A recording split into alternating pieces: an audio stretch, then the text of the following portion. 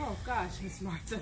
You said I what? didn't want to yell at you. So what can you not do? I know.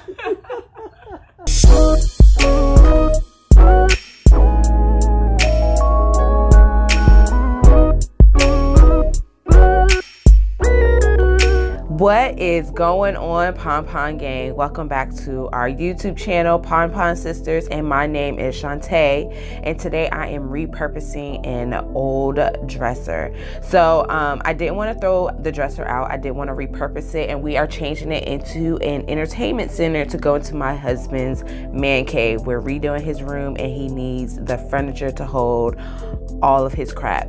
So we're going to start off by stripping off that varnish, that nice glossy sheen that's on the top, so it can make sanding go a little bit easier for me. So for the stripping, we will be using a stripping gel.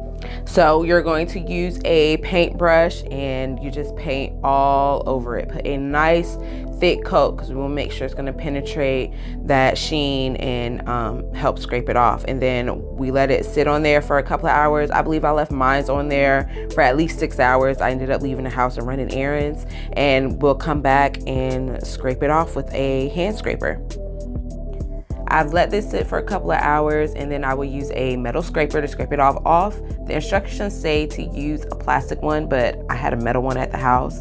So if you are going to use the metal one, I suggest that you be a little delicate with scraping that wood, because you don't want to indent the wood and end up having scars going all across your wood. When you do scrape, I go with the grain, and by with the grain, those lines that you see in your wood, if majority of them are going horizontal or vertical, that's the way you want to scrape it. So I scrape all that off, and this is the next morning. As you can see, the stripping gel didn't take everything off. It did take off majority of it, so I'm hoping that my sander will finish the job. So we're going to go in and start sanding.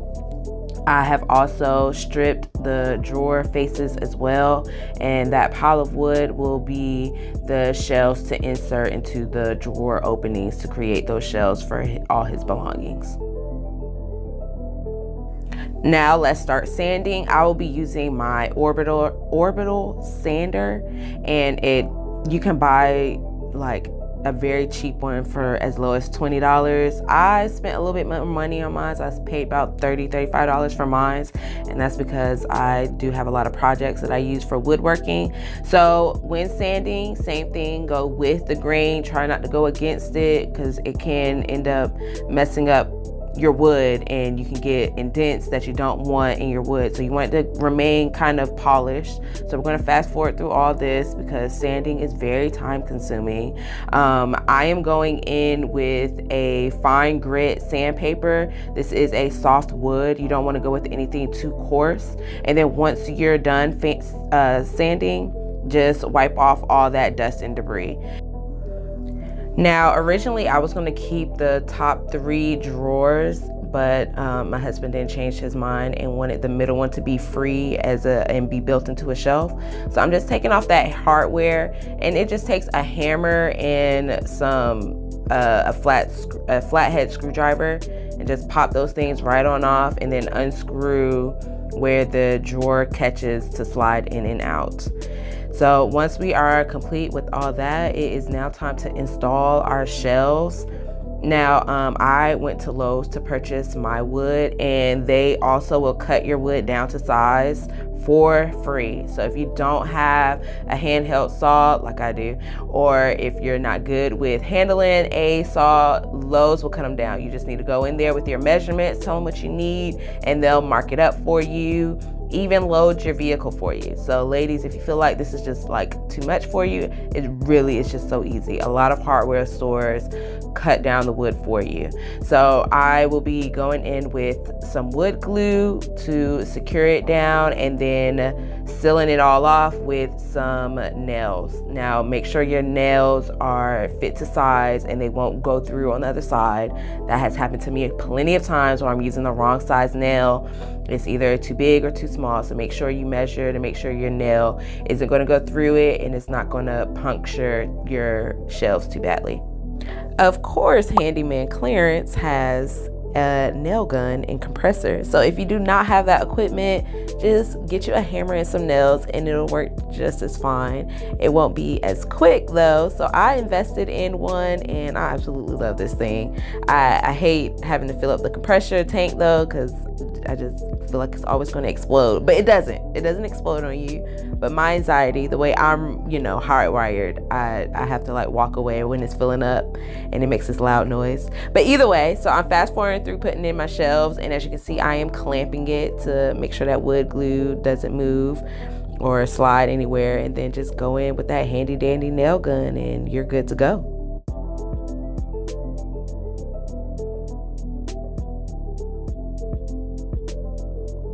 So all is going pretty well as far as putting the shelves in. And if you've noticed, I've only did the two in the middle, and Christian now wants this middle piece, which I was gonna keep the drawer for, to also be a shelf. So I went to Lowe's, bought some more wood and had them cut it to size. Of course, not all pieces are going to be the exact same. I've kind of learned that with working with wood, that there's just no such thing as an exact or a perfect cut. Like, you just gotta make do what you do. So this is no problem. We can either take wood fill or caulking to fill in the crease. We'll get to that part later. Right now I just want to get the shelves in before we do anything else. Now the problem I've run into is the bottom shelves down here and this one top shelf that we'll be building in. My wood doesn't fit, it's hanging out. Sorry, I'm on my phone, so it's hanging out some, which we don't want, and that's because there's a wood back here that is blocking it from going flush all the way back right here. So I've marked a little mark where we're gonna make a little notch, cut it out using one of my little handheld saws. We'll cut it out so it can sit flush against this wall, and we can nail it and wood glue it in there. So that is what I need to do now before I can finish the rest of the shelves. So the goal today is to at least get the shelves in and nailed down. So almost there, almost. The hard part is almost over. So to cut my notch that I need, little tiny notch right here at the top so that my shelf can fit in completely, I'll be using my oscillating, I believe I'm pronouncing that right, tool, and it's perfect for just getting really small areas. It has a nice small blade and it vibrates really fast to help cut what I need. So I just need probably about down to here and maybe a half inch of that going into the wood, and that'll be enough for my wood to fit in. Very simple to use. The only thing I don't like about this tool is the vibration kind of messes with my forearms a little bit, but we shouldn't need it for too long. I think I can handle it. If not, we'll just have Christian come out here and do it. Safety first, ladies and gentlemen. So get your gloves ready and your eyewear prepared whenever using power tools, and we're gonna go ahead and create that notch so that that shelf fits in perfectly. So my apologies, the video is kind of shaky. I had it sitting on the dresser while I'm trying to cut the wood, but there is our nice small notch that we had to create to make sure that shelf fits in there nice and flush.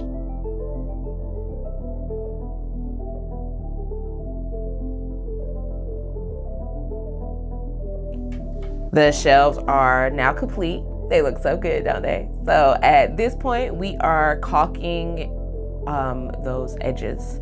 So like I showed y'all before, there were some gaps in between some of my wood.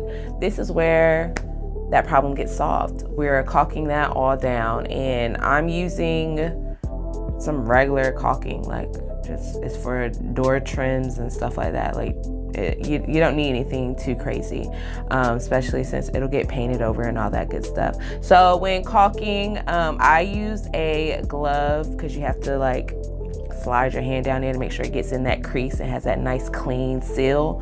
So I didn't want that stuff to get all in my nails, so I put a freaking latex glove on, had me a little bottle of water or a bowl of water to the side because your hand has to be wet, so keep your hand wet, and it works so much better when your finger is wet anyway. So that's what we're doing here.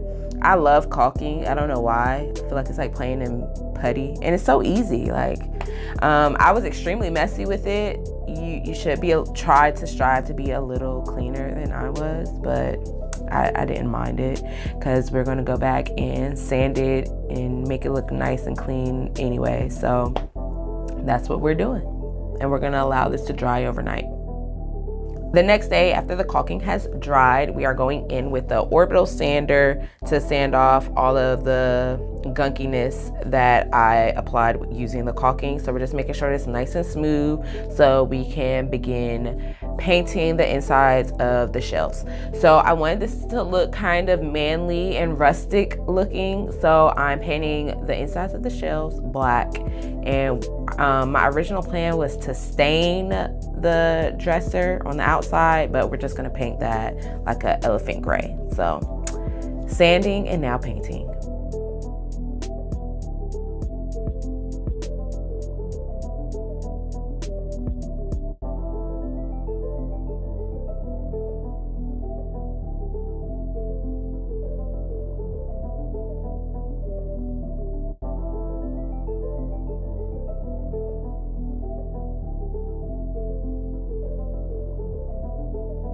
Once we're done sanding down that caulking area, we are going to go ahead and soften those edges that we used to build the shelves. Those edges can be very, very sharp and can hurt like hell if you rub against them the wrong way. So I'm just softening those corners right there, giving them a more rounded edge so they're not so pointy. And this makes it look clean and uniformed as well, and it helps with not injuring yourself. And I'm saying this because I have injured myself before because of them damn edges. So soften those edges. After that, we will begin painting.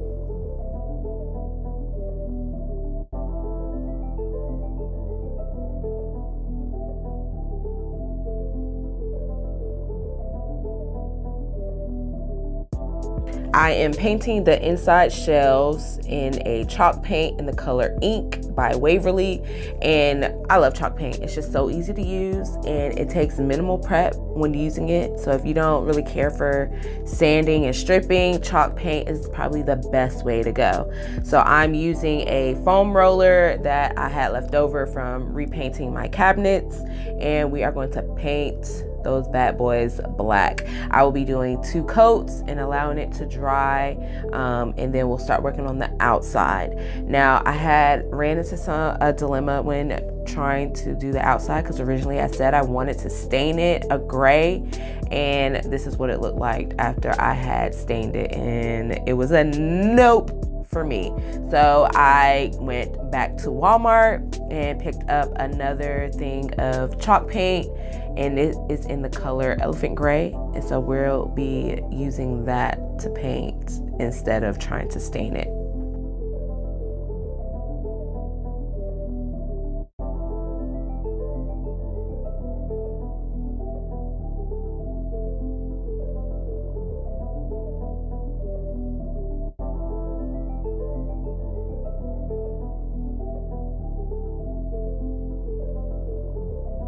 Painting is so therapeutic for me, whether it's painting furniture, wall, or canvas. It just takes me to my happy place. So we're going to paint the entire surface of the dresser as well as the face of the drawers and allow those to dry, and then go in with a clear coat. And I went in with a matte finish clear coat, and this is what it looks like semi-dry. And I also decided to change out my hardware for something a little bit more rustic, drilled some new holes for that. And I also had Babe drill some new holes for his wires so he can have a better wire management in the back of it. So this is a completed look of his dresser turned entertainment center. And the man cave makeover is complete. And thank you guys for watching. If you like this video, please click that like button, comment below, and subscribe to the PonPon Sisters YouTube channel. Let me know if y'all want to see more furniture remakeovers, all that good stuff. Thank you.